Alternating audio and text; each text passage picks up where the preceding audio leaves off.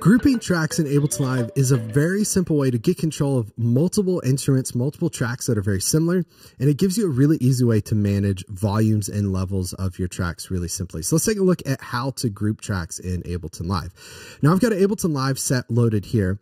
Now, when I look at this, personally for me, this is pretty overwhelming. Seeing all these individual tracks for each of these songs, at least they're folded up, right? If they were all unfolded, you know, if every single song looked like this and I could see everything, that would be a lot for me to manage. But these individual tracks all correspond with individual songs.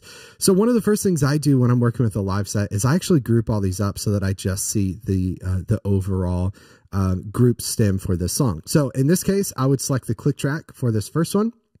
I would hold shift, select the last track of my song.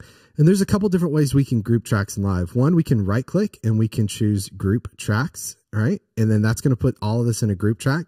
I can rename this by right clicking and doing rename or doing Command R. We can call this song 1. And then what's great about this, I could fold this up. You can see how much easier it is to see that song. But if I want to unfold it, I get access to all those tracks as well too.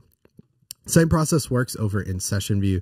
Can fold and unfold. That makes it just a lot easier for me personally to manage a lot of tracks for individual song. I get a level here that's going to adjust the level for all of these tracks. And personally for me, when I'm using tracks live on stage in a way like this, I'm going to do audio to sends only, and then I'm going to manage individual external outputs for those. So multiple outputs from my computer, but I still have a level here that's going to adjust all my songs. Now I said there were a couple other ways to do this. For this song, I'm going to select all of my parts. Again, I'm going to click on the first one here. I'm going to hold shift to select the last one. This time I'm going to do Command G, or if you're on a PC, then do Control G. That's going to group all these together. And then we can click on our group track and do Command R to quickly rename it. And I can do song 2. Okay. Now this is how I would set up my set for live use, right? I would do the same thing here. I'd group it and then I would do song 3.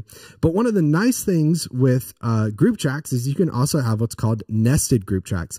I don't do this live, but I do this 100% in the studio when I'm working on a song, producing a song. And as I start to get close to the mix stage, I want a little bit more control of this. I want it to function like a live audio console where I have faders, then I have groups of faders, whether buses or aux sends or some way to basically take those and group those DCAs, some way to group those where I could say, okay, here's my drums, here's my guitars, and then I have my master fader as well too. So for example, if I go into this song here, I could say, okay, here's all my electrics. I want to select my electrics. I'm going to do Command G and I'm going to call this electrics. And now within my song 2 group, I have an individual group here that says electrics. We have organ, we have pad, we have piano, synth, right? Let's select these. Let's put them all next to each other. So in this case, I'll select piano, synth. Okay. And we'll drag these up.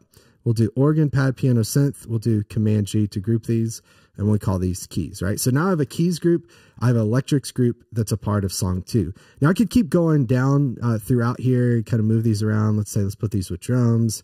Let's make this a drum group.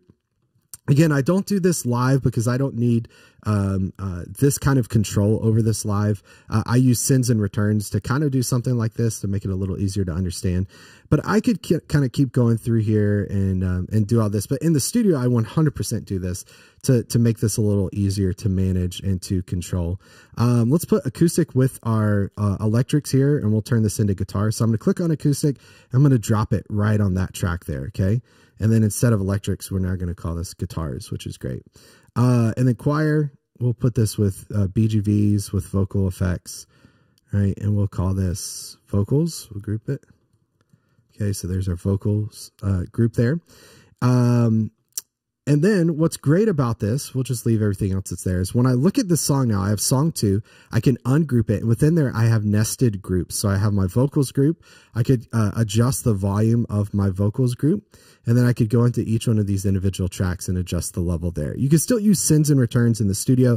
Again, when I'm live on stage, I use sends and returns to effectively send volume to different places within Ableton Live.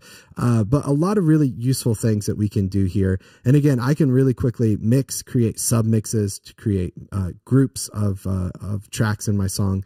And then I get an individual level of my song as well too. So that's a look at how to create groups in Ableton Live. Again, incredibly helpful both in the studio and on the stage, no matter how you're working. If you want more tips like this on how to use Ableton Live in a way that's efficient, then make sure to subscribe to this channel. I post a new video every single day, 10 a.m. Central. So hit the subscribe button, then hit the bell icon so you're notified whenever a new video goes live. We premiere it every day at 10 a.m. Central. You can join the premiere and be one of the first people in the entire world that watches the video. Thanks so much for watching. Hope to see you on the next one. Take care, everybody. Bye.